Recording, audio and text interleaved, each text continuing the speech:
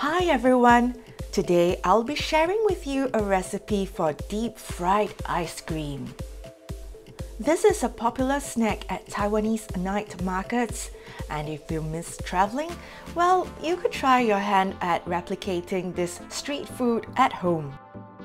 There are just a few ingredients that you will need, such as bread, ice cream, and oil for deep frying, and a little bit of flour and water. It looks easy to do, but with our weather, you have to work really fast. You start by removing the crust of the bread, flattening it with a rolling pin, and dabbing on a flour mixture. This will help to seal the sandwich with the filling inside. And for the filling, of course, you'll be using ice cream. You can use any flavor of your choice. Just make sure that you work fast enough because, like I said, the ice cream melts really fast.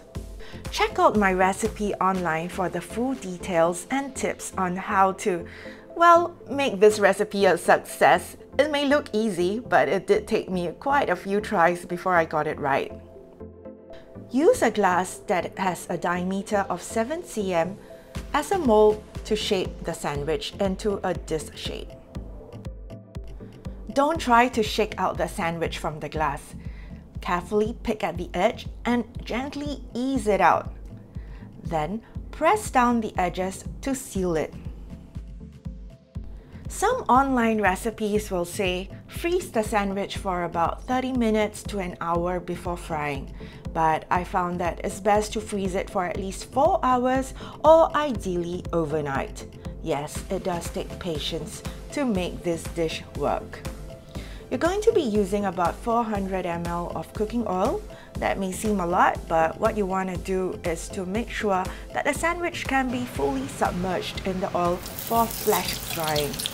Get the oil to about 180 to 200 degrees Celsius and you're good to go. Now, an important tip is to not remove the ice cream sandwiches from the freezer until you are absolutely ready to fry. So get it straight from the freezer into the boiling hot oil, and that will make your chances of success much higher. Ta-da! So you see, the ice cream inside is well frozen. You don't have to fry it for a really long time. In fact, you shouldn't. And this is really a dish that you shouldn't be dawdling over and best eaten stove side. Hope you enjoyed this recipe.